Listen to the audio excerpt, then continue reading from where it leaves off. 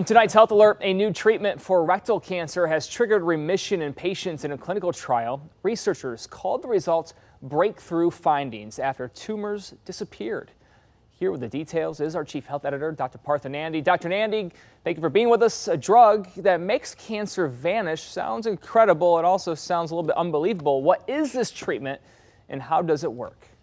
Yeah, and I'm not there in the studio with you because I was actually taking out a large polyp that could have become a rectal cancer. So I'm excited to share this great news. And you have to remember the results of the study sound amazing, but I do want to stress, Brian, that this is a small study. Only 14 patients took part. It was conducted by Memorial Sloan Kettering Cancer Center, and the participants that were selected all had advanced rectal cancer with the rare mutation called mismatch repair deficiency, or MMRD. Now, the experimental treatment, Brian, that was given to patients in this trial is called an immunotherapy drug called dostarlimab.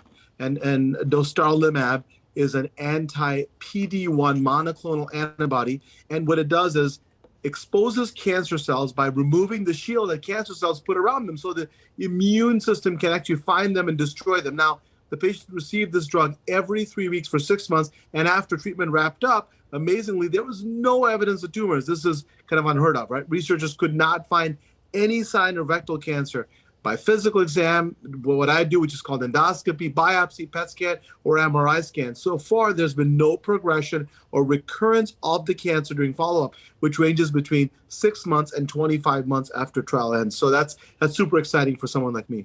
All right, I have some follow-up questions for you, Doc. Do patients need any radiation or chemotherapy, and what about side effects? And also, maybe most importantly, are these patients now considered to be cured? It's an important question. So none of the patients, Brian, needed the standard treatments, which is surgery, radiation, chemotherapy. That's incredible. Why? Because rectal cancer patients often, right, need these kind of treatments.